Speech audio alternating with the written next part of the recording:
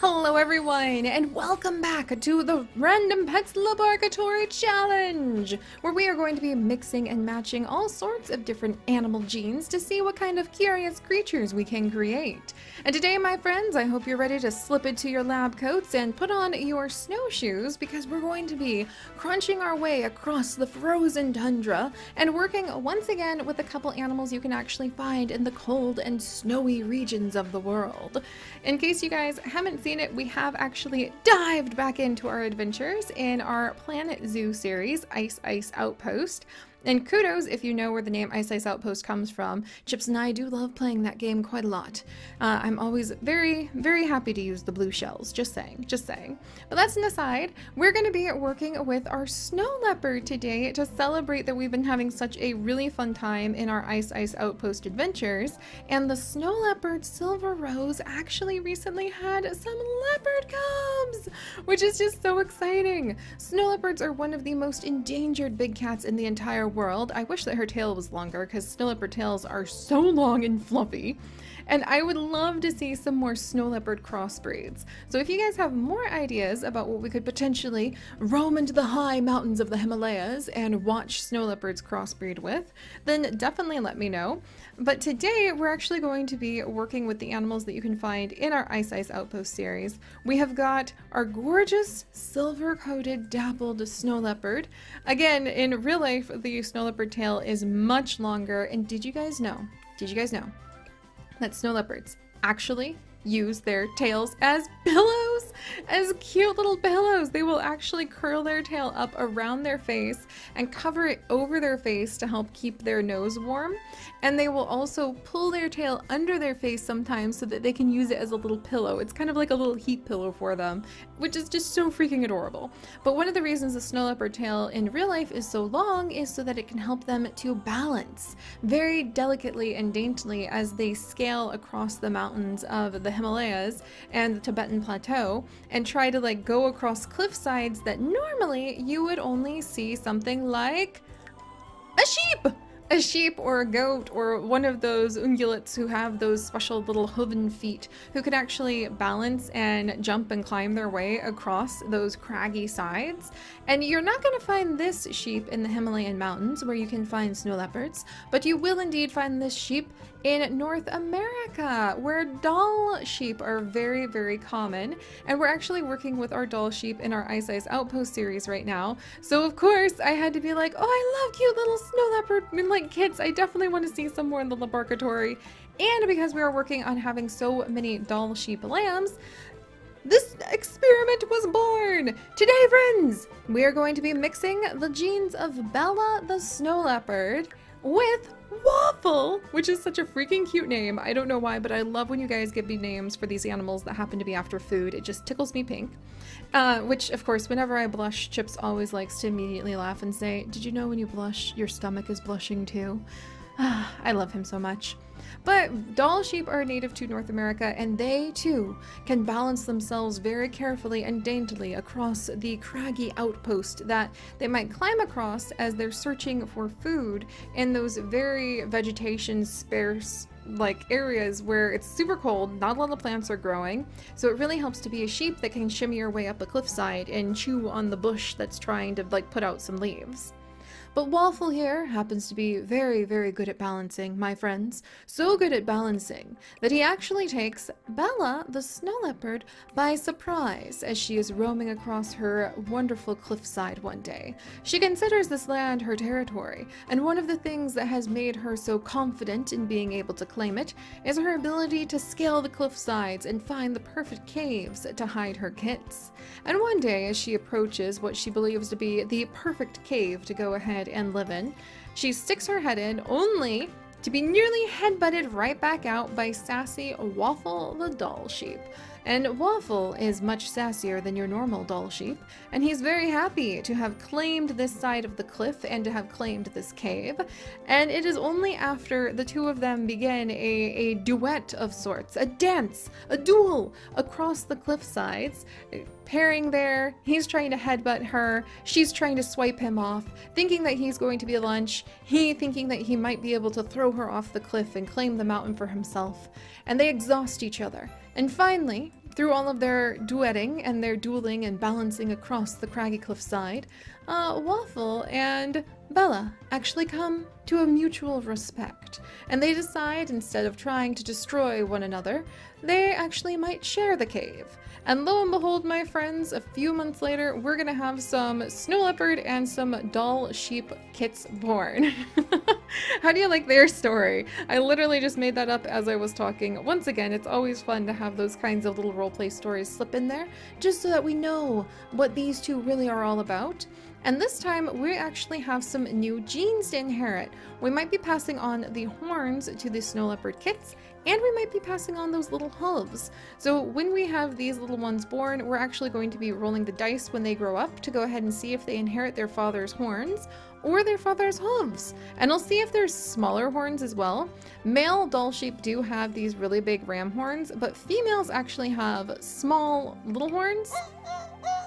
Not really like that. That's more like a small bovine's horn. So we'll just give everybody the big spiral horns, because who knows what happens when you mix a snow leopard and a Dall sheep's genes. But alright, so let's go ahead and pull up the random name generator with some of your guys' names, because Bella is ready to go ahead and have heirs to this wonderful cave cliffside. And of course, if you guys want to end up becoming one of these adorable little snow leopard sheep hybrids, all you need to do is go ahead and leave some comments, and then you might be picked by the random generator. Let's do this! What? Okay, I was not expecting that. Alright, Platypus, welcome! Platypus, what a hilarious name to name a mixture of a sheep and a snow leopard platypus. We're just getting all the animals in here, why the heck not? But Platypus, you are actually a blind spotted little kit. So you can't give milk, Platypus. You are a couch potato who is a sleuth and a troublemaker. And I wonder how being blind, oh, I'm so worried about you when you grow up. How are you gonna survive if you're blind in the Himalayan mountains? That is a serious challenge. Oh gosh, I hope we don't have, I'm really worried about Platypus surviving. I hope that the other kits are going to be strong and healthy. All right, come on, Bella. Let's go ahead and have the next one. Look at those eyes. Oh, I wish I could keep you. Oh my gosh. Oh, that is such a beautiful baby, you guys. However, we need to mix in those sheep genes. So we're going to go ahead and we are actually going to have... Yay! Okay, we'll randomize the demon eyes because we always end up with demon eyes. I will roll the eyes 3 times, but we're actually going to have Stray. So this is little baby Stray, who has now been added in. She at least is able to see. I wonder if she would help her sibling to be able to see where he's going. But Stray is a stubborn troublemaker who's independent, so probably not. She knows that it's every strong snow leopardess for herself. Alright, and Stray, we're going to go ahead and, because Demon Eyes is so powerful, we're going to go ahead and randomize 3 times. 1, 2, 3. Alright, so we're going to change your eyes to that blue color. Gotcha. They need, there we go. Oh, those are so pretty! Stray, look at you! Oh my gosh, you're adorable! It'd be really cool if you end up with like ram horns, then you could really take on things in the mountains. Alright, hang in there, little platypus. I'm so worried about the little one. I just, you know, sometimes nature isn't as strong as you would hope. Oh gosh. Alright, let's go ahead and pick the next one. And now we have got... another blind-eyed baby! Oh no! Maybe this is really not a good mix, you guys. I'm super worried about this. Welcome to Galaxy! Galaxy, I'm really hoping maybe you guys just have like extra strong senses. Can you just survive if I put you in a field and you can eat bushes like your father? Oh dear. And also a troublemaker. So I think we have 3 troublemakers in a row so far. We do. Oh boy, maybe these are not genes that we want to be mixing together. A troublemaker who is active and also a sleuth. So maybe that sleuth ability of following your senses will help you survive in the wild, little one. Oh dear, this may not be a very healthy genetic mix. It happens at times. It happens. Bella, let's go ahead and have your next little... Ah, look at those floppy ears! Your next little baby. Let me pull up the random comment generator. And now we have got... Snack! Oh my gosh, look at that nose! Welcome to Little Snack! Oh my gosh, those names. I love it. I absolutely love it. Snack is a glutton, which seems very fitting, who is also aggressive and vocal. Wow. You know, snow leopards are really, really, really quiet. So having like a vocal one, I wonder if he actually baws. Since he takes after his dad, maybe he'd be like, bah, to claim his territory. Snack, you're amazing. I would take a like baaing snow leopard cub. That would be kind of cute.